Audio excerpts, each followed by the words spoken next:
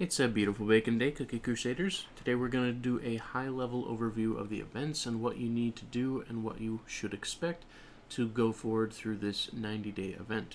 Now, not all of them are 90 days. As you can see, this is 97, where the Braver Together is only 12 days.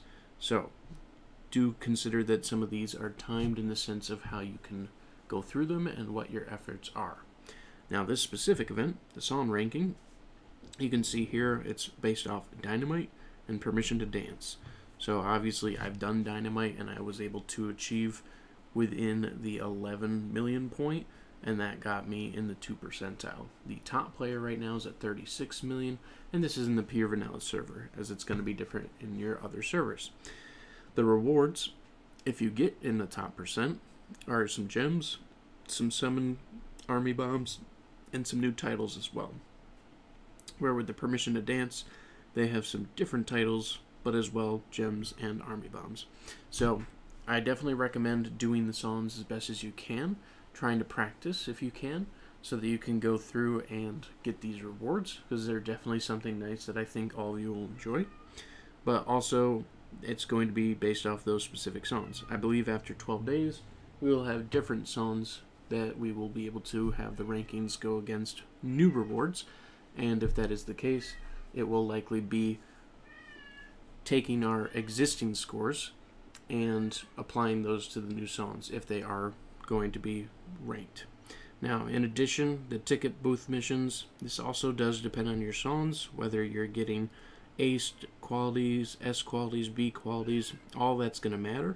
But then, in addition, some things like finish with 25 million points on normal difficulty, finish with 10 million on hard, 15 on expert, reach 170 times combo. It's good to read through these, that way you can understand what to expect. Obviously, if you just do perfect runs every single time and multiple times, you'll clear these out anyway, but sometimes those are hard, so you can kind of focus on specific things if you really want to look through it. Same thing on some of the ones like Butter.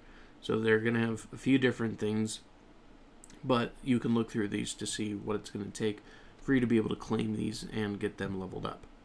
In addition, the Cookie Kingdoms by BTS, these are specific missions using these cookies each. So obviously you have to meet the cookies first to be able to do these specific spots, and then you can watch their video to get their secondary rewards, and then all of them have either Bear Jelly Balloon missions, complete world explorations, but anything that it's asking you to do, you can't use time jumpers to do.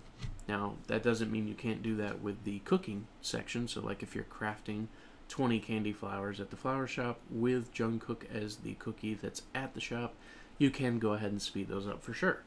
But as far as like actual stages, you're not allowed to use time jumpers if you want to get those rewards specifically. The Riddle Kingdom, it's already been solved. I have posted it on my social medias and my YouTube posts, so if you have not seen it, it's there. It's actually very well spread around everywhere, and I can put it in the description of this video too. But once we get to 3 million, we can get a free 3,000 gems, 3,000 army bombs, and a free BTS Soulstone chest of our choice, which the good thing is, if we get to the point where we've gotten all of our BTS cookies max and we still get that chest, then we just get gems instead. So it really works out either way for you guys. And just getting this answer done gives you 1,000 army bombs and 3,000 gems as well. So it's really just behooving you to do so. The Purple Pass is, again, taking the missions that you're doing and the collections that you're doing and the stamps and the decor and all of that into consideration. If you do not buy the Purple Pass, which you are not required to, you will get the basic tier rewards, but it's similar to a Kingdom Pass if you think about it, because it's got all the way up to tier 50, and there's a whole bunch of rewards along the way, so definitely something I recommend at least doing, even if you don't get the Purple Pass for the extras. The Army Bomb missions are the huge list of missions that we can do. Try to go through these, see if you can kind of knock some of them out together at the same time, because some of them are upgrading specific cookies, some of them are getting S tier with certain cookies leading the pack, because you can adjust who leads the actual song dance missions, so definitely look at that. That way you don't miss those.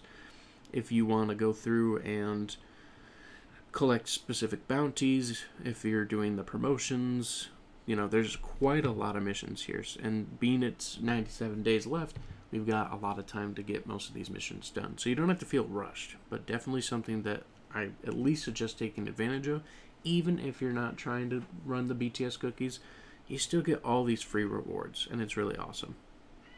Now, the BTS Store daily gifts, nothing you have to do there, just log in every day and collect.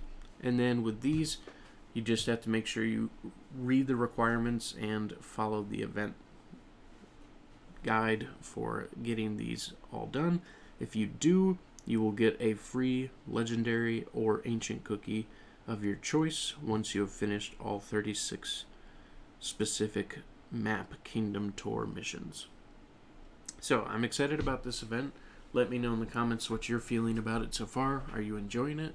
Are you at least enjoying the free resources if you don't enjoy the other stuff? Just let me know. I'd love to hear your thoughts. Either way, we will cover more videos on more things. I do plan to talk about shorts and the BTS cookies in the arena, in story modes, and a few other modes as well.